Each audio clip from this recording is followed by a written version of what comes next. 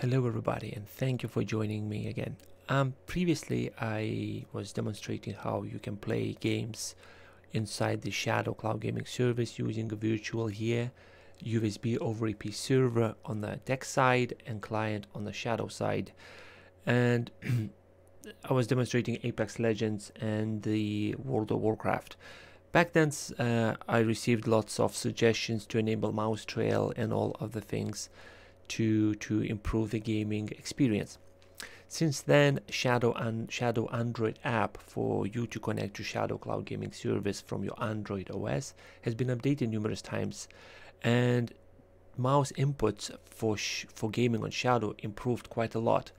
I already recorded the video showing you with the updated version of Shadow Android app and playing Apex Legends. If I remember correctly, I wasn't really doing that great inside the game, but anyway, if you want to check that out, I will leave the link to that video in description below, and if I will remember, I will enable the card. Should up can't even speak, should pop up any minute now.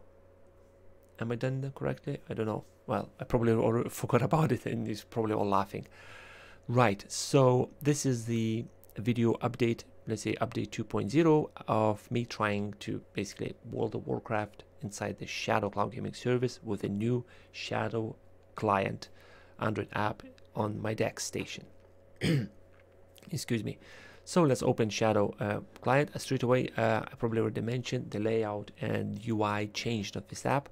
So I'm gonna just click start and connect. Okay, so first thing, please note, I don't have a mouse trail, which is good and bad. Why is good? The mouse is more responsive when there is no mouse trail. So if we're gonna go straight into World of Warcraft, and I'll demonstrate the gameplay.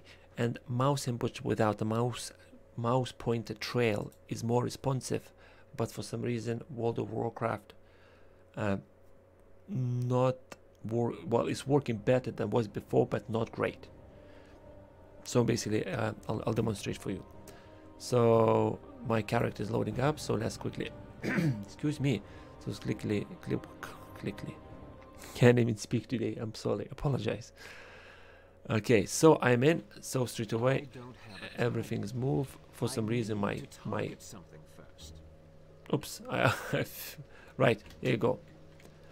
First thing, as you can see, the shading changes.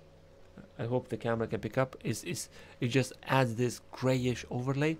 And now look with the mouse.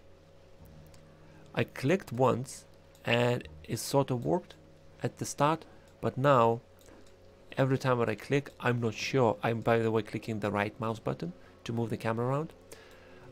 The camera movement, as you can see, it works fine, and as I mentioned in the previous video, the looting and all this stuff works fine, but the small camera movements not that great, because every time I click right mouse button, I don't know where the camera will end up. And let's say I'm in the middle of battle, I'm literally last man standing, and I want, and suddenly like what's this? So not that again.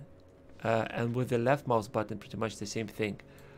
First click, you don't know where you're gonna end up.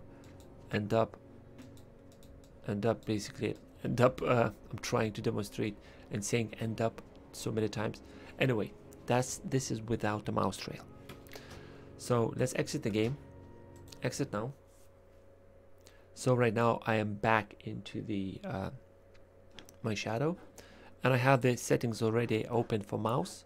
And if I go additional mouse options and enable trail, so right now let's long one is basically no need to have this. It's always to just minimize the short one. I have a speed increased, a bit more increased, just to make the mouse a bit more responsive, because by default was in the middle and was very sluggish.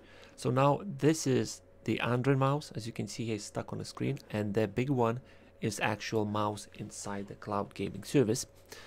So let's start World of Warcraft with the mouse pointer or mouse pointer trail enabled. Straight away, as you can see, I have not just an ordinary mouse as this one. I have a proper World of Warcraft, the glove mouse, if that even makes sense. Oh my god, I'm talking so rubbish today. Anyway, let's be on track. Come on, Mr. P, go back on track. Right, I'm inside the game, and now camera movements brilliant. It's literally like it's supposed to be, without any problems. It's just this mouse thing here, it's annoying me like hell because it's always there now. Depending on hours you're gonna spend playing this game, I don't think that there is gonna be a pixel burn with this mouse basically being constantly static in that location. Might be a damage to your screen, might be not, I do not know. My monitor is literally a very cheap 1080p PC monitor, which is, if it's gonna have a 1 or 2 pixel being burned, I'm not gonna cry for that. It's not like gonna be end of the world. It's just one of the things you need to well, you need to know before you're gonna do this. But I would like to say that it is changed since my last video where I was trying World of Warcraft, and obviously with your help I found out about mouse trail and all this stuff. But like I said, since then, Shadow Gaming app for Android being changed a couple of times, and now I have like a proper mouse input without any problem. I can go and play World of Warcraft on my DeX station.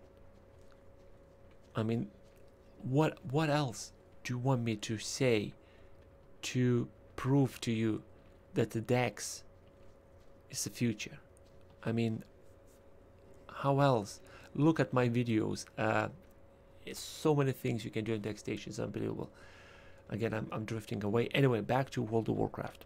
So, with new version of Shadow, their problems still there. Like this Android mouse is just annoying me always on the screen.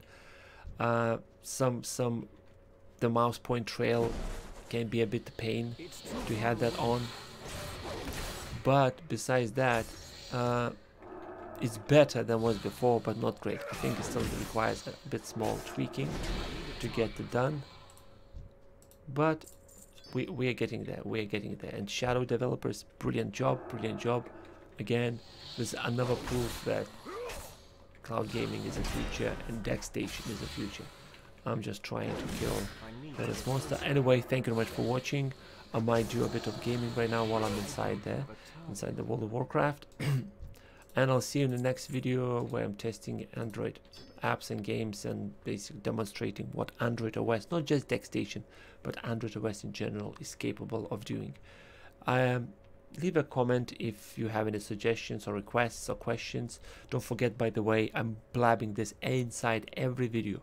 We have a subreddit group by the name of Samsung DeX, obviously, and there's a lot of people. We just recently crossed 500 users, and there is an active community asking questions, sharing experience, sharing news, and basically we are talking to each other and trying to find out the best way to use DeX station and sharing the issues we have.